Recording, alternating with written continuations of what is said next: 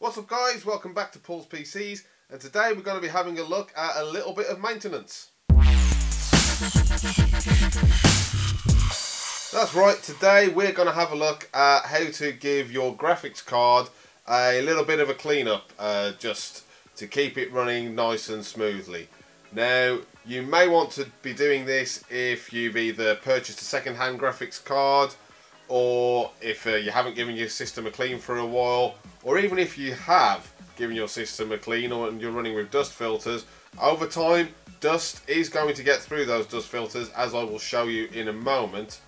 Right, so my PC behind us, I upgraded it around 6 or 7 months ago, and that was the last time that I actually gave it any kind of a clean out, and I only did a very basic clean at the time. As mentioned, my PC is running with dust filters in its Fractal Define R6 case. They're pretty fine mesh, so not a lot gets through. However, as you will see in a moment, over time it still manages to make its way through there, even though I've got a filter and fans and a radiator all before it even reaches the graphics card. There's actually a fair little bit of dust that has built up on there. So if you're running with dust filters, you'll still need to do a little bit of basic maintenance. If you aren't running with dust filters, you definitely need to be doing some basic maintenance to keep that dust under control. It helps keep your temperatures down. So what we're going to do today is strip the graphics card out of this system. We're going to give it all a good clean, strip down part of it. We're not going to go all the way because I don't want to disturb the thermal paste or thermal pads on that card, because they're still performing very well. But I will be looking at that in a different video, so you can catch that one a little bit later. Alright guys, so let's get a little up close and personal with my rig here for just a moment. And if I remove the side panel, right, we can see that even though I've been running with dust filters pretty much non-stop,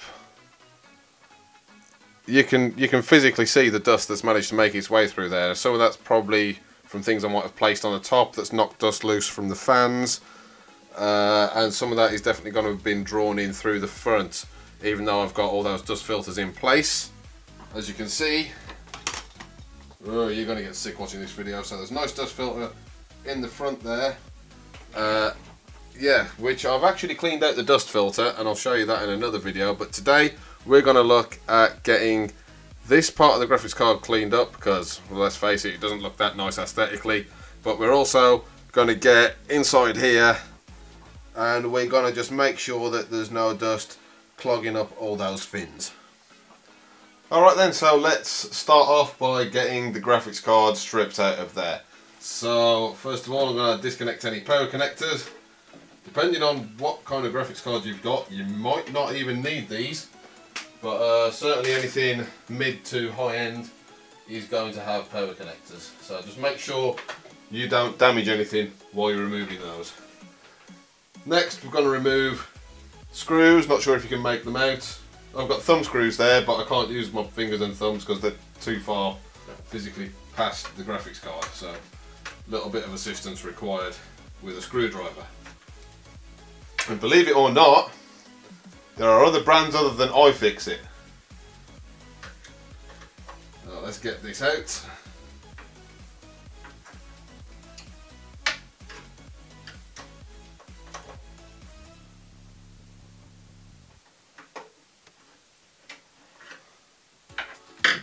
Now, depending on what kind of motherboard you have got, there will always be a mechanism for locking a PCI Express graphics card into place. Mine's got a little push tab. Some of them have got like a catch. So you're going to have to work that one out on your own, I'm afraid. In most cases, you can get your finger on there to push these out. I wouldn't recommend, if possible, using anything like a screwdriver to push it, because if you slip, you could damage your motherboard, and that is not something that you want to do, well, for obvious reasons. So let's just give that a little push, and it should come free. Nice and easy. So now we can really see the extent of that dust build-up. From the looks of this, it is largely on the back. But we're going to give it a strip down and a little clean out anyway. Okay, so obviously this is my EVGA GTX 1070 Ti. Ultra silent, nice beefy heatsink on there. Now, there's obviously you're not going to have this exact graphics card, but the overall method is pretty much the same no matter which card you've got. So you may or may not have a backplate on the back of your graphics card depending on its brand and model. You're almost certainly going to have some sort of fan assembly and fan shroud and heatsink on the front. So it's always just a case of locating the screws that are holding your heatsink shroud on, and obviously because there are fans attached you have to be very careful when you're removing that, just to make sure that you don't damage any of those fan cables, because you'll just need to unplug them.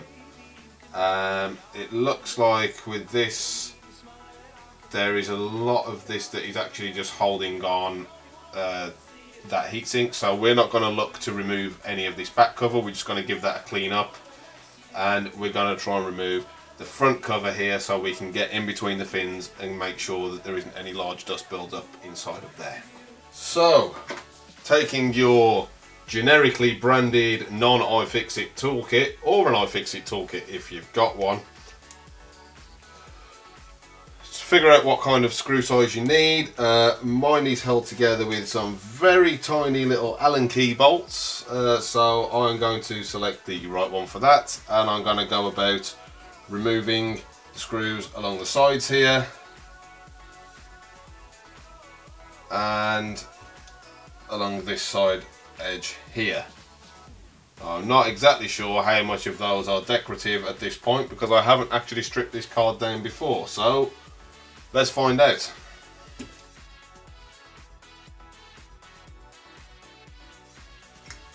Okay, so there we go. That's opened up, and as you can see we've got a little power connector right down here. Now in yours you may or may not actually need to pull these out of the way to disconnect them. It looks like I've also got a fair few spare headers on there for some random RGB. That might come in useful at some point. I'll see if we can modify this. But for now, let's give all of that a damn good clean out. Alright, the next step I'm going to take for my particular model is going to be carefully removing the fans so I can get underneath. As I stated, on some of your models these fans may actually have been attached to the shroud. Mine aren't, so this might be slightly more complicated. But we'll do the same again, select the right screw. You usually see they're like on a 3 or 4 little brackets. You get right inside here in between the blades to get them out.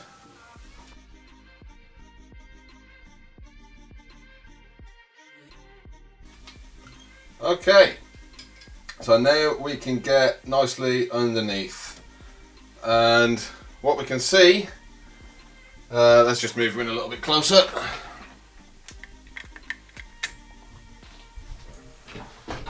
Okay, so what we can see here is that actually we're in pretty good condition in this card, and that is probably something to do with that the default fan curve for this particular card is 0 RPM unless it reaches above a certain temperature.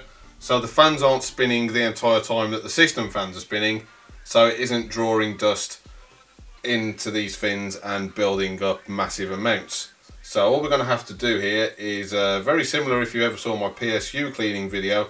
We're going to take a soft bristle brush and we're just going to get inside there and brush that out.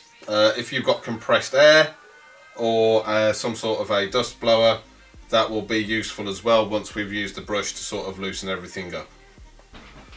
Alright, so what we want to do now, as said, is we're going to take a little soft brush. I've got this paintbrush here, and we're literally just going to brush out in between these fins and on the back of the fans and inside this shroud, just anywhere where you can see visibly any kind of dust buildup.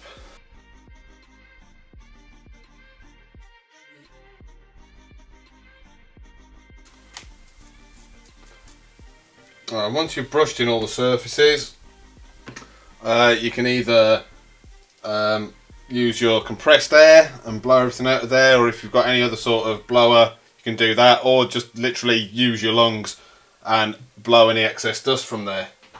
I've got this little handheld air compressor battery operated thing.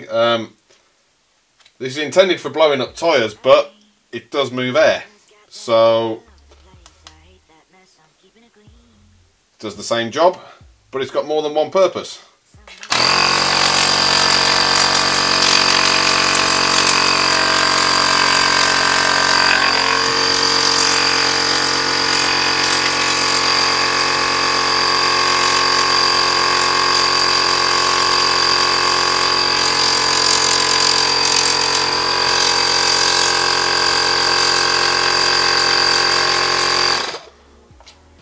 Okay, so that's all nice and cleaned out. Let's pop it back together and put it back in the system.